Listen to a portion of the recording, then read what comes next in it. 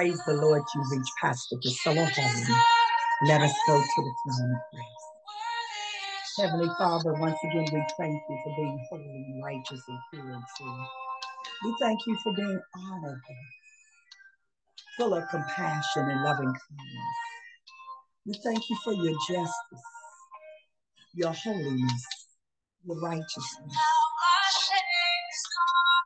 We thank you for your conviction, your chastisement, your correction, your impartation. We thank you, Heavenly Father, for never giving us, always attentive to your creation, perfecting, purging, severing, establishing, and settling.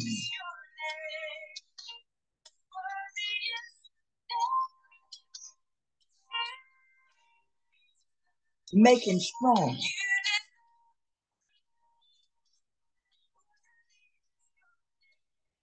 and knowledgeable and full of understanding, depend upon your holy and righteous name. We honor you, we glorify you, and we exalt you as the righteous King of glory. In Jesus' name we pray.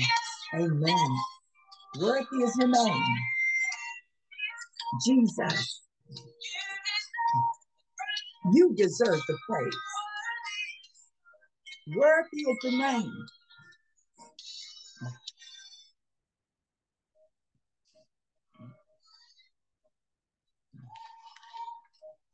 Worthy is your name.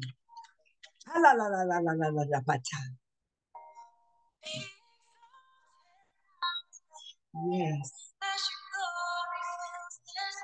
Yes. Yes.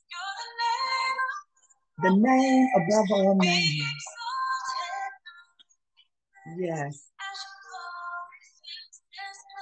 Let his glory fill this place.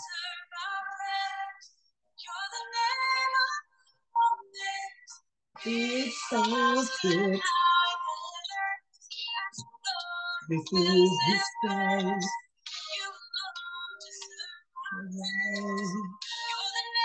Above all names, be exalted in the heavens as your glory fills this place.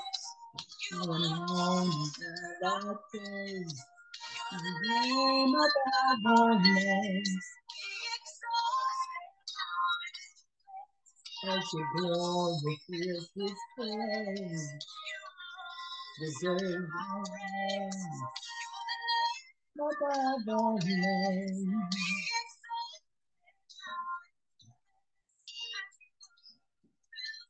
Yes.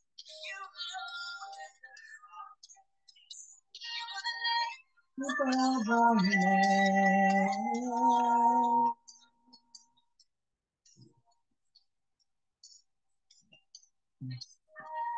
Yes. How many of you know he's the name above all names? Yes. Yes. How many of you love him?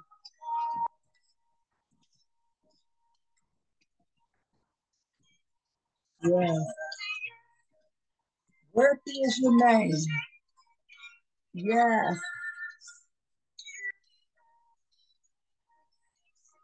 Worthy is your name. Worthy is your name. Jesus. You deserve the praise. Glory to you. Worthy is your name. Jesus. You deserve. Worthy is your name. Yeah. Worthy is your name. You deserve the praise.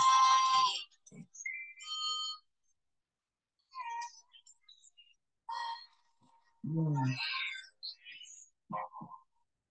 Worthy is your name. You deserve the praise. What an honor it is to have a Lord and Savior that loves us so much, that is worthy to be praised.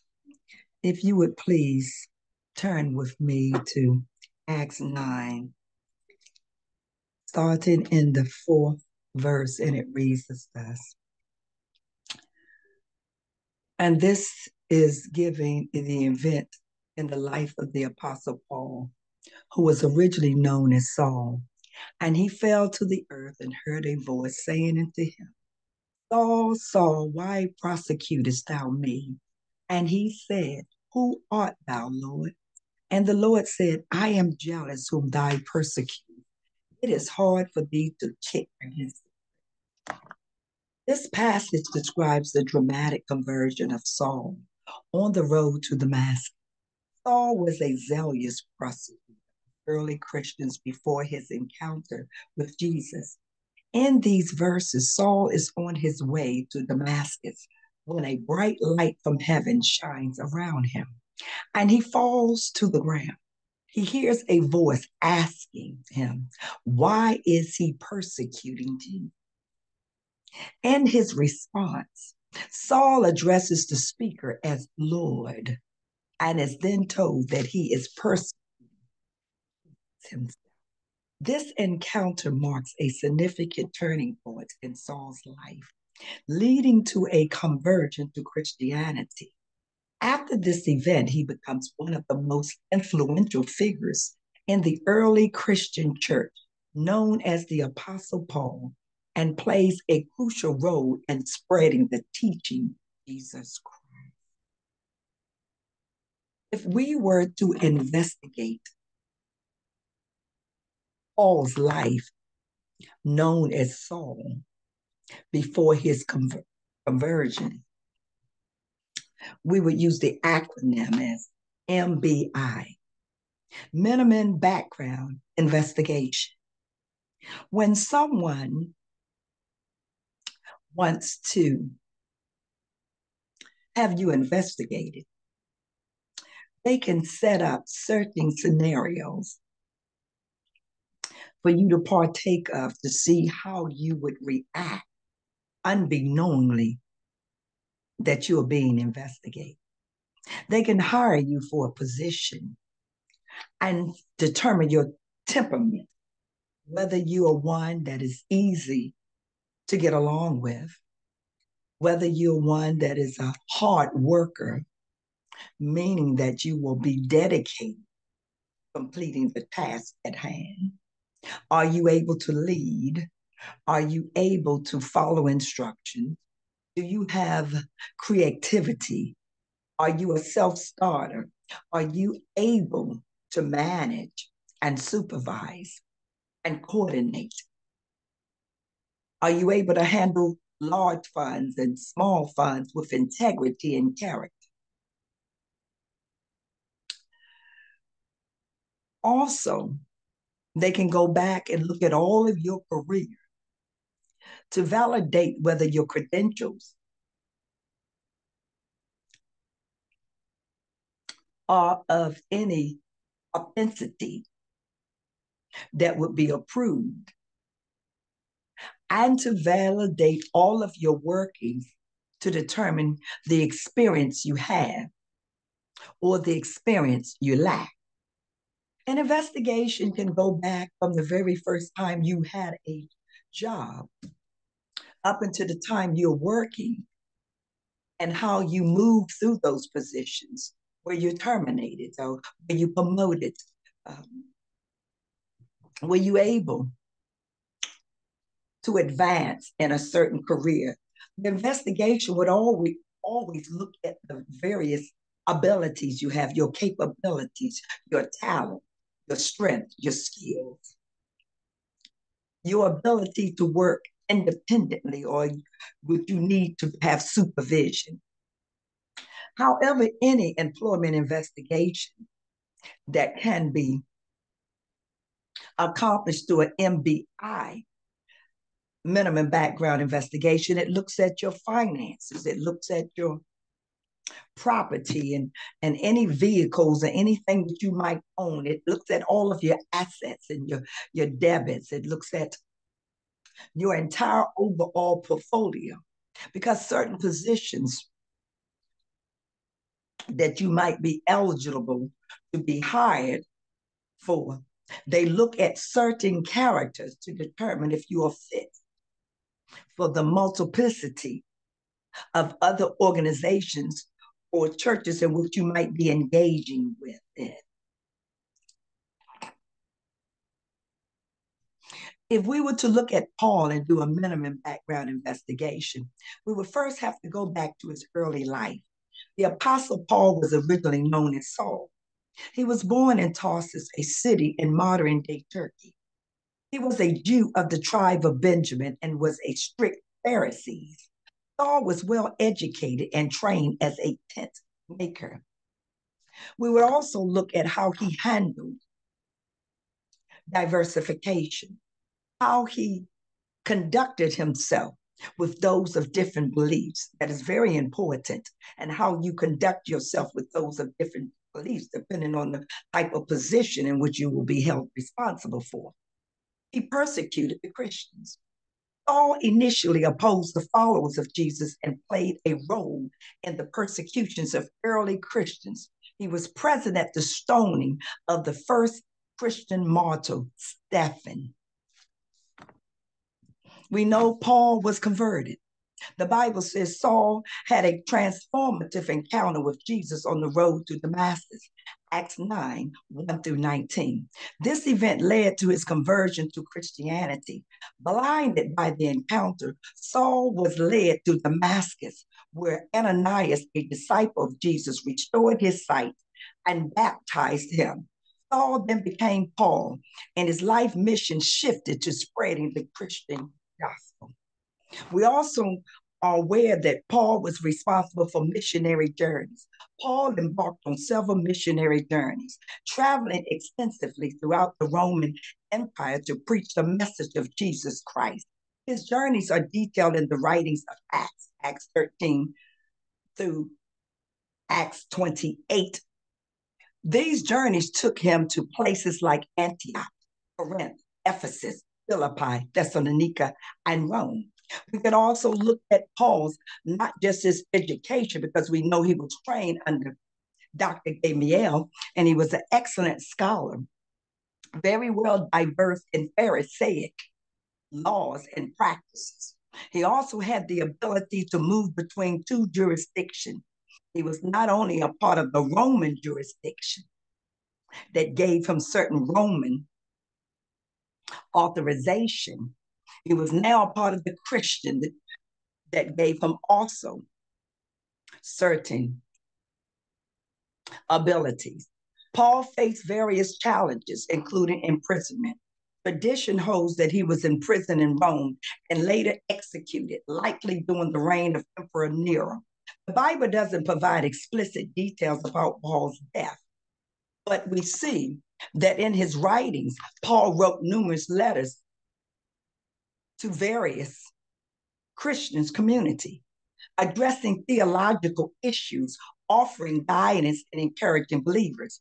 These letters include Romans, Corinthians, 1st and 2nd, Galatians, Ephesians, Philippians, Colossians, Thessalonians, 1st and 2nd, Timothy, 1st and 2nd, Titus, and Philemon. These letters make up a significant portion of New Testament. That is very significant, considering that Paul was Pharisaic and he was responsible in his early life for persecuting the Christians. But yet the legacy of Paul's writings and teachings played a crucial role in shaping early Christian theology. His emphasis on faith, grace, and the transformative power of Christ's sacrifice profoundly influenced Christian doctrine. The life of Apostle Paul is a central narrative in early Christian church, illustrating the transformative power of faith and the impact of one person's conversion on the spread of Christianity. looking at Paul's background, doing a minimum background investigation, we find very much about Paul. We find his before and his after. Before his conversion and after his conversion. We find how God used his educational scholarship to be able to write most of the letters and the New Testament inspired by the Holy Ghost. We saw a change, and Saul converted to Paul, a dedication to uphold the things of God as opposed to persecute.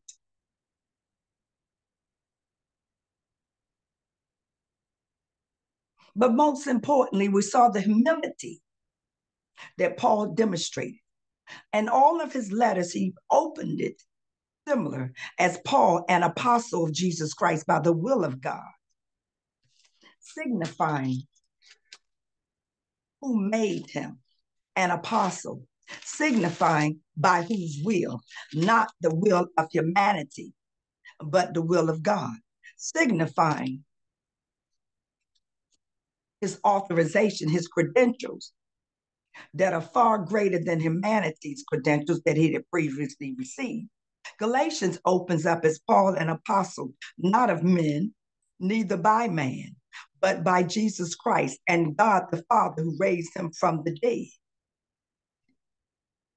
So we see through the investigation that Paul's credentials came from God, not the will of man, neither by man, but by Jesus Christ and God the Father who raised him from the dead.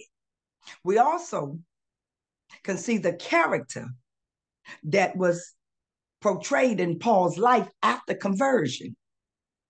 We saw the anointing in which the power of God flowed through him, and many circumstances as he preached and healed the multitude, and many were drawn to the church. He wrote and encouraged many churches, teaching on faith, grace, and the transformative power of Christ.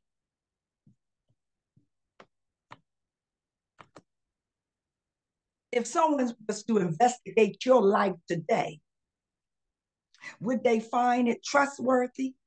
Would they find it faithful in Christ Jesus? Would they find that your credentials given by God or by humanity? Meaning that Paul's credentials could never be taken from him because they were given by God. So even when he was incarcerated for proclaiming the gospel, Paul never forgot who called him. Paul never forgot who anointed him. Paul never forgot who empowered him with the Holy Spirit. And he always acknowledged, even though the apostles that came before him, Peter, John, and many other disciples who did not believe initially that he had been converted by God. His reputation was so bad that no one really understood the transformative power of God to change Paul from persecuting Christians to upholding all things by the word of the power through the Spirit of Christ in his life.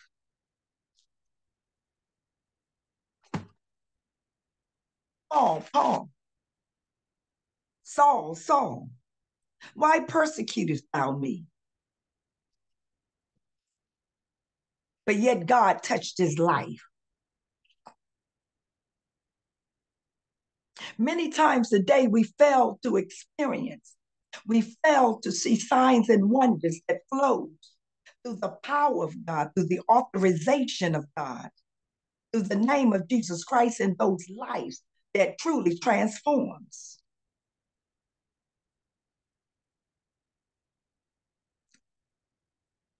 While the disciples could see their life change, initially they were afraid of Paul, because they remembered him as Saul.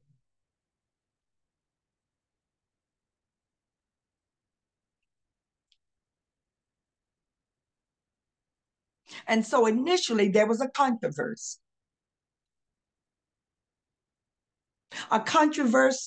between the character, the conduct of Saul versus the character, the conduct of Paul.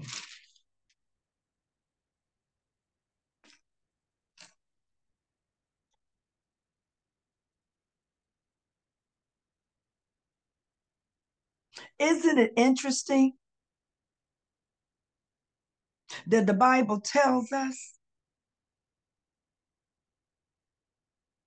that if anyone be in Christ, he's a new creation. Old things have passed away.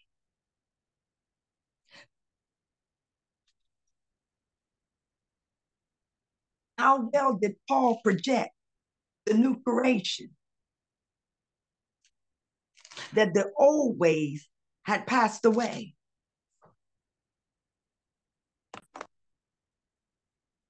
Paul was the very validation of the epitome of the word of God being upheld in his life. 2 Corinthians 4:5-17 says, therefore, if any man be in Christ, he is a new creation. Old things are passed away. Behold, all things are become new. Ephesians 4:24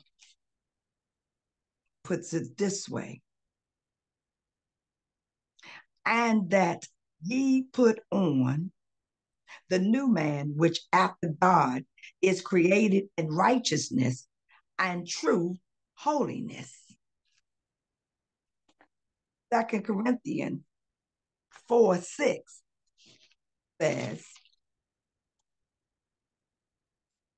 for God, who commanded the light to shine out of darkness, have shined in our hearts to give the light of the knowledge of the glory of God in the face of Jesus Christ. How well did Paul meet the face of Jesus Christ in the conversion of his life? Something very significant. And Colossians 3:10 validates all the scripture, and he has put on the new man, which is renewed in the knowledge after the image of him that created him. We see the validation, we see the illumination, we see the revelation, we see the confirmation, we see the holiness, righteousness, and justification that was placed upon Paul's life when Jesus Christ touched his life and took him out of darkness and put him in the marvelous light. Paul, minimum background investigation that confirmed the calling of God upon his life. He was not called by Gamaliel. He was not called by the Pharisee. He was called by Jesus Christ, converted by Jesus Christ to be an apostle. And he never forgot who called him. He never forgot whose will was it for his life. He never forgot the authorization that instructed him and confirmed him to be an apostle. And by the will of God, Jesus Christ.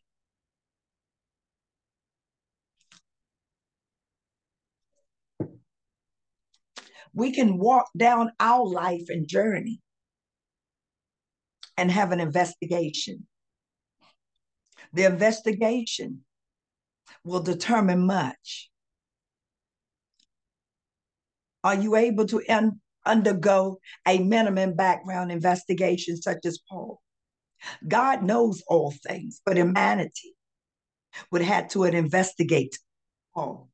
The Pharisees investigated Paul. They couldn't understand the conversion. He was once a part of their religious sect. Now he's for Christianity. He's upholding Christ and Christ's standards. He's living for Christ. He's on the other side of the Pharisee and the Sadducees.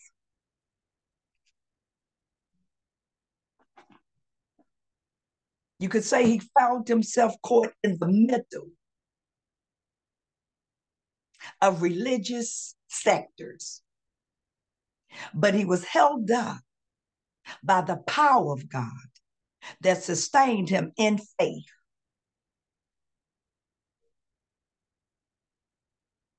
He learned not to frustrate the grace of God.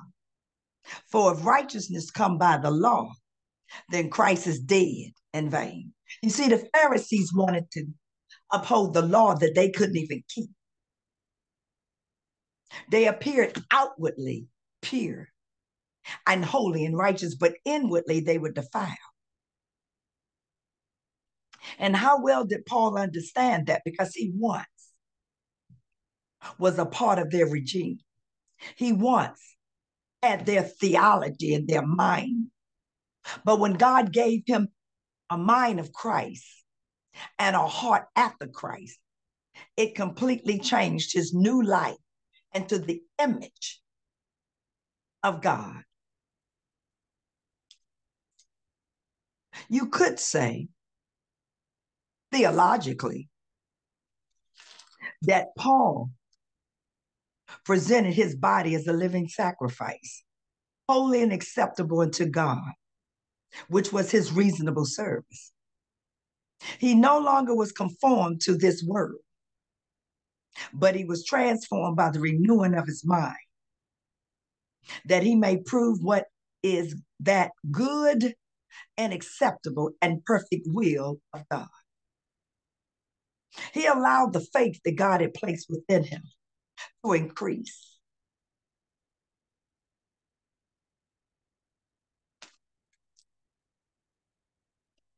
As he began his new journey, being investigated through all of his teaching in Acts, because many wanted to remind him of the Saul he once was. But yet Paul never looked back at Saul. His desire was the new creation in which God had given him, Paul, that I may know him, Jesus Christ, and the power of his resurrection, and the fellowship of his suffering, being made conformable unto his death. Paul, minimum background investigation, another acronym, MBI.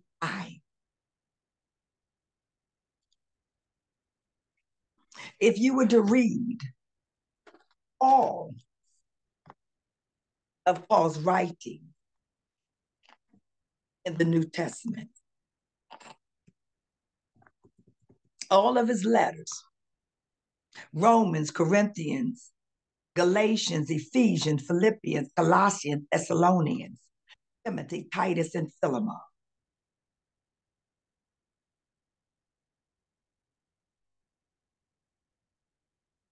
All 13. It will validate the investigation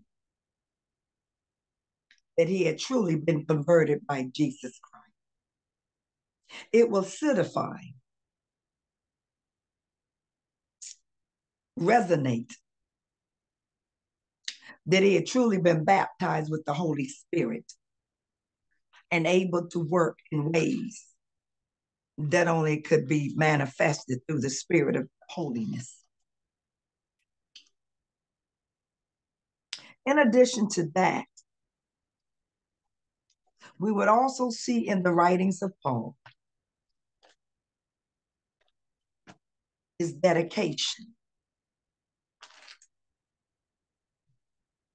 to a God that gave him a second chance.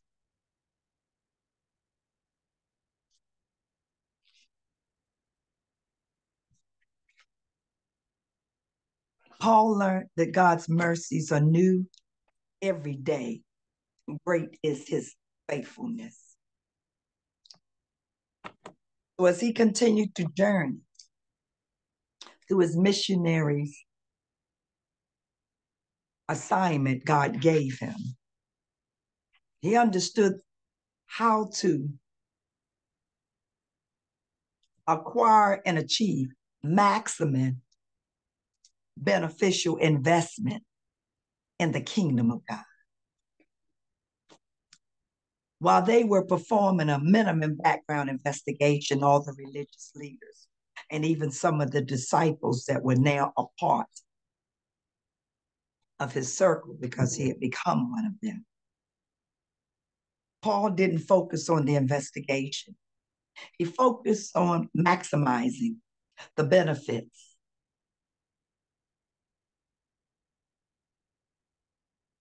for the investment towards the kingdom of God.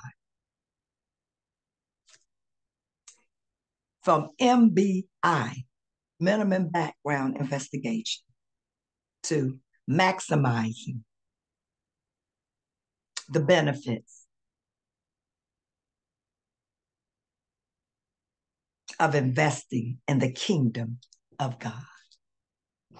Let us get ready to pray. Father God, in the precious name of Jesus, we thank you. We thank you for how you've shown yourself mighty. We thank you, oh Heavenly Father, that there's no doors that you can't control.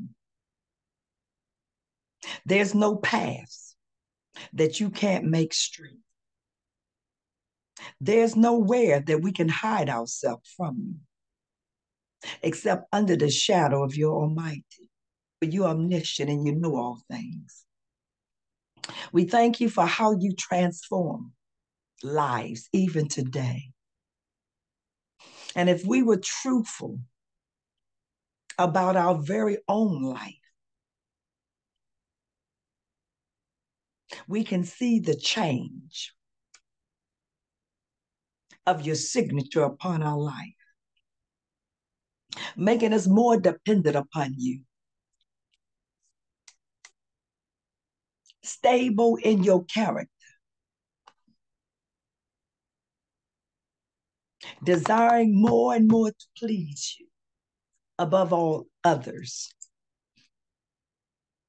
seeking you in time of help and praise, rejoicing because of who you are and what we are to you, your inheritance, resting in your provisions and protection. You are surety, and forever living and yet you're learning more of you daily. Your new mercies that are new every morning, your faithfulness that faileth not. Lord, we thank you that we can undergo any minimum background investigation, even a maximum background investigation. And because of the impartation of your Holy Spirit, and which we have dedicated our vessels to you, our reasonable service of all who calls on your name, so that we could be pleasing in your sight. Because we can be pleasing in your sight through obeying you, loving you, submitting to you, abiding in your wisdom, allowing your knowledge and understanding to flourish. We can maximize on the benefits of the investment for your kingdom. Father, we thank you for your wisdom because of who you are. Your ways are profitable in all ways. You truly uphold all things by your power, and you transform lives through your power. You take the old nature and you transform it into the new, made after your image in righteousness and holiness. And the old things are truly passed away and never desired to surface again. You bring knowledge. You reveal. You make known truth because you are the spirit of truth.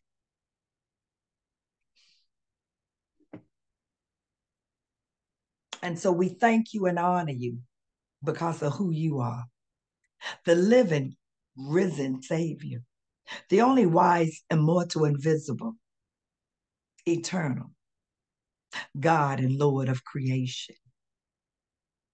Let us never forget you're Alpha and Omega, the beginning and the end. You're the first and the last at the conclusion of all matters. You are holy and righteous and pure and true and just and honorable and of a good report. Let us desire to see your face, the light of the knowledge of God, so that we will forever be pleasing in your sight.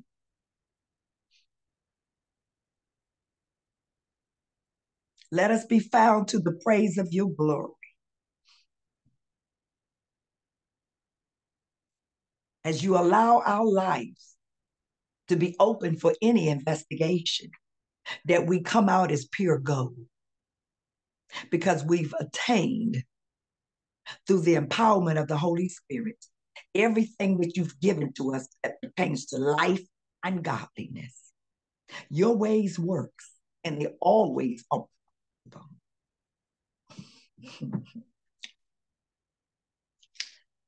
There's nothing we can't do in Christ Jesus that's according to your will.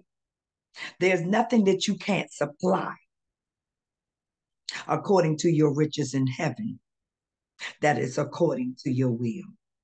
There's no knowledge that we cannot attain that is according to your will. And no powers we cannot behold that is according to your will. We thank you. We honor you. We praise your holy and your righteous name. And we rejoice in the one who's worthy. Thank you for the MBI, maximum benefits, investments for the kingdom. Thank you for seeing these earthly vessels and depositing your excellency within them so that we can maximize on the benefits that you have bestowed before these vessels as an investment for your kingdom. Let all we say and do be well-pleasing in your sight. Let our life be a reflection of the very glory that you behold. Let the anointing flow where signs and wonders will follow, because it is your working through these vessels. Let us be so attuned to your assignment,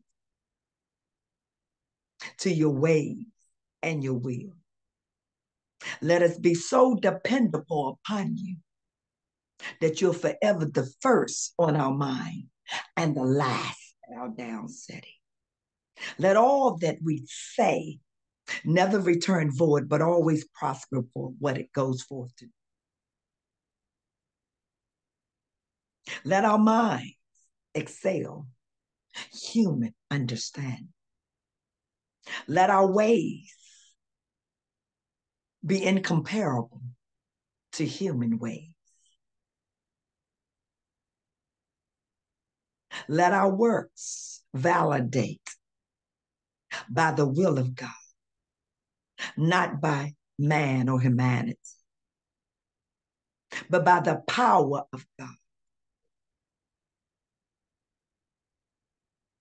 Jesus Christ, who was raised from the dead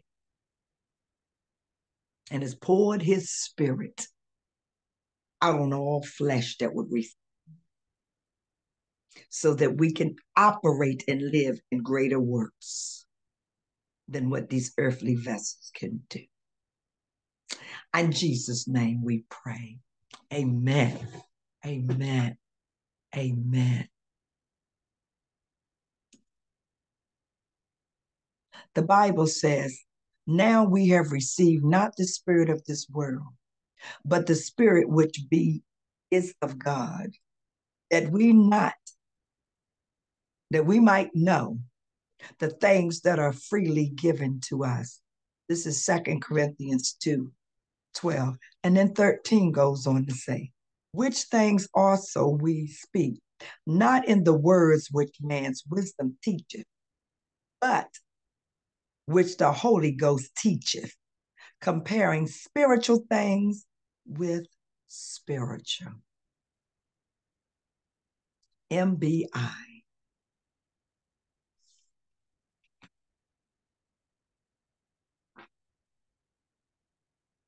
Amen. Amen. Amen. Amen. Amen.